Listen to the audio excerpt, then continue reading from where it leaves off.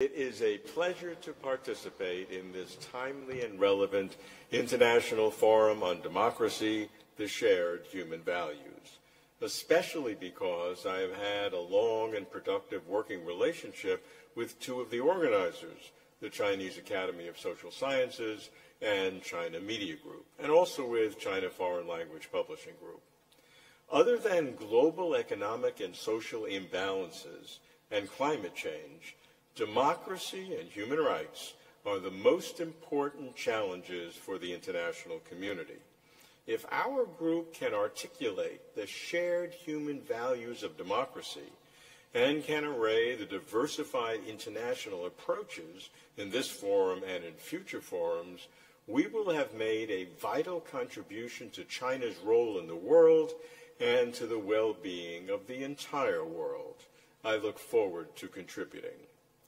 My short presentation today focuses on what China calls its whole process people's democracy, a mysterious phrase to Westerners who assume that China's political system, which has neither multiple parties nor general elections, can be in no way democratic. Yet, when President Xi Jinping explains China's great rejuvenation, China's second centenary goal of becoming a fully modernized socialist nation by the 100th anniversary of the People's Republic of China in 2049, he uses 6 aspirational adjectives, the third of which is democratic.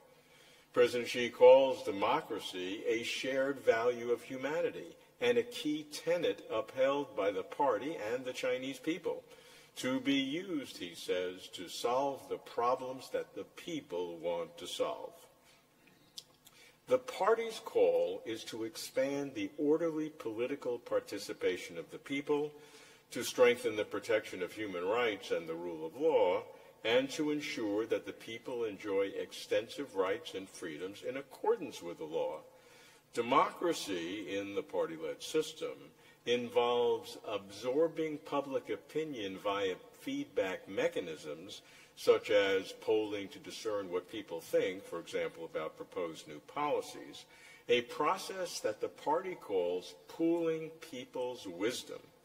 Another example is when officials are nominated to new positions, there is a period of time for candid feedback from colleagues and subordinates, as well as from superiors. So, even though there are no elections in the Western sense, there is a good deal of engagement with different constituencies. In enhancing whole process people's democracy, President Xi calls for upholding and improving the People's Congress system, stressing properly and effectively exercising their power of overship. Moreover, the work reports of party leadership at party congresses every 5 years and of the government at the National People's Congress every year reflect a great deal of input and suggestions from all relevant officials, experts, and constituencies. The documents circulate iteratively many times during the 6 to 8 months or more of the drafting period. I like to stress the increasing role of the Chinese People's Political Consultative Conference in the development of deliberative and consultative democracy, because even though the CPPCC has no formal power, it has the growing social powers of expertise, influence, and public pressure. For those foreigners who marvel how China contained COVID-19 with so few cases and deaths compared to other countries, I point out that the common root of China winning the war to contain the novel coronavirus and China winning the war to eradicate extreme poverty is the CPC's leadership and organizational capacity. This remarkable parallelism is a probative insight into China's party-led governance system. I have been coming to China for more than 30 years. I have traveled across China, visiting over 100 cities with my long-term partner, Adam Ju, for research and interviews, books and essays, television and documentaries. Yet, as much as I thought I knew China, I did not appreciate all that is required for poverty alleviation until I visited poor regions, especially remote mountain villages, and spoke with poor villagers. It was in 2013 that President Xi Jinping first proposed the concept of targeted or precision poverty alleviation. Targeted means standardized procedures and individualized programs to bring each poor family out of poverty. 5 levels of local party secretaries coordinate their role: provincial, municipal, county, township, village. Third-party evaluations are conducted regularly and randomly to ensure accuracy and honesty. I was startled to discover that every poor family in China has its own file. Every poor family, that's millions of poor families, each with its own customized plan, each checked monthly and digitized for central compilation and analysis. Equally startling, local officials are dispatched to impoverished villages to manage poverty alleviation for 2 years or more. After China eliminated all extreme poverty in 2020, relative poverty was still extant, of course, and thus President Xi set a broader, longer-range, multi-decade goal: common prosperity. My friends in China ask, why does the world misunderstand the party? The problem, I argue, is partly semantics, because the English word party connotes, in democratic political systems, a political party that competes in free and open multi-party elections, such that when a ruling party does not compete in free and open multi-party elections, that political system is deemed not democratic.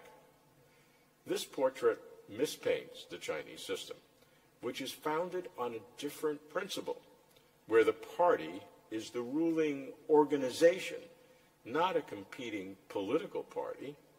It is a dedicated elite from all sectors of society, consisting of less than 7% of the population, but tasked to represent 100% of the population. Thus, the party, as the ruling party, is not the equivalent of a ruling political party in Western systems, where political parties represent only a certain group of voters and are time-bound by election cycles. For this reason, the Chinese party, the CPC, has a higher and broader obligation to enhance the living standards and personal well-being of all Chinese citizens. This includes reforms, rule of law, transparency in government, public participation in governance, increasing democracy and various freedoms, including freedoms of expression, and of course, human rights. These are real challenges. All political systems, all political parties have trade-offs, and while achieving national objectives like eradicating poverty, like controlling COVID-19, achieving these national objectives is indeed an advantage of China's party-led system, but it is not the only criterion for evaluating systems. This is why continuing reform, opening up, and system improvement are needed.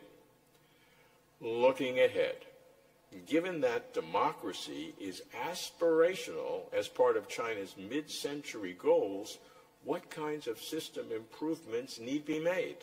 What are the boundaries for improvements? What is the optimum balance between development to achieve common prosperity and freedom of expression?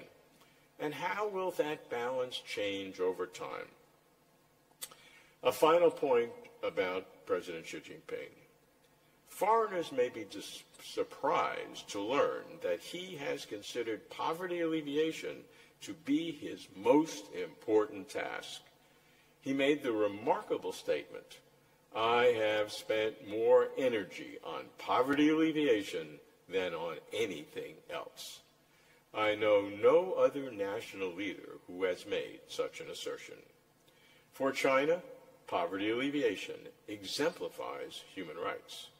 And for the party, to develop democracy in governance is both a mission and a challenge. Thank you. 谢谢。